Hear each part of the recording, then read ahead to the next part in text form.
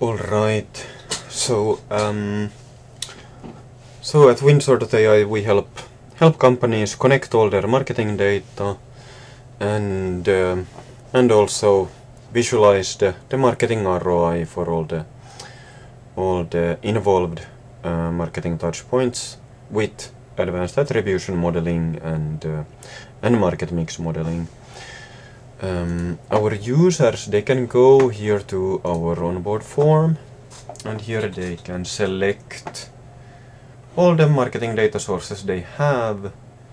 Also some organic data, Twitter organic, Facebook organic, LinkedIn organic, and so on. And they can add the different data sources here. And then it's easy for them to just click sign in with Google, and then they can add and select the different accounts and data sources that they want to add and use them in any tool they want to use the data in.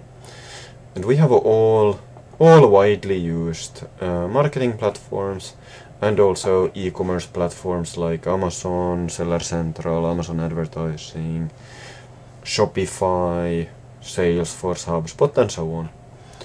And yeah, so once a user has connected the data sources he wants to connect, then he can go over here to preview and destination, and here he can preview the data to see that the data looks good as it should, and he can play with the fields a little bit, add fields, remove fields, just to see that everything is okay.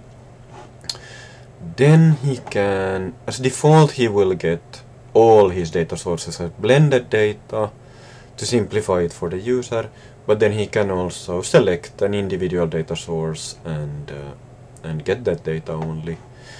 And then he can select here where he wants to use the data.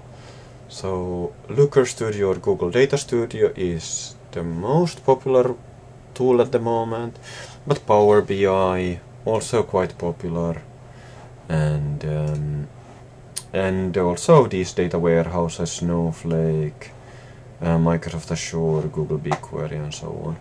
And then we have a few built-in tools and templates also. So there is these templates. I think here is one example of this. So this is an e-commerce company. We've connected all their marketing data sources. They have Google, Idealo, Billigar.de, Bing, affiliates. So we have all the spend for those channels. And then there is the attributed revenue, multi-touch attributed revenue.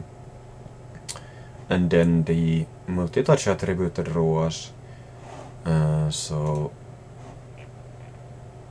also if a channel or a touch point is here in the middle of the customer journey, then our attribution model will give credit to this touch point. We use the Markov model for the attribution, and then the users have quite advanced transformation possibilities here. So you can click here, explore data, and then you can change the channel grouping and so on. There's quite advanced data transformation possibilities here, so that, for example, when medium is organic, then channel group is SEO and so forth. So, and users can change these things themselves. Alright, and then there's also this budget optimizer that is based on market mix modeling, so it does not need so granular impression data. And here you can see the actual revenue versus the predicted revenue. And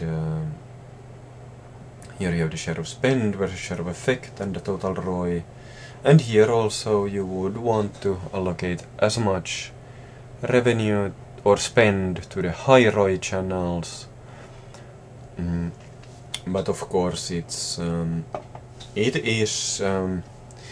not so easy, because like when you start to increase the spend on a channel, then the return on investment starts to decrease. So here you then have the return curves also, as they have been modeled.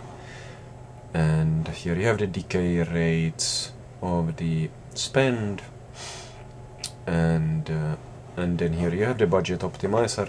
So if the customer would allocate the budgets or optimize the budgets like this, then they would get a 27% increase in ROI. And here you see the lighter blue is the initial budget, and the darker blue is the optimized budget.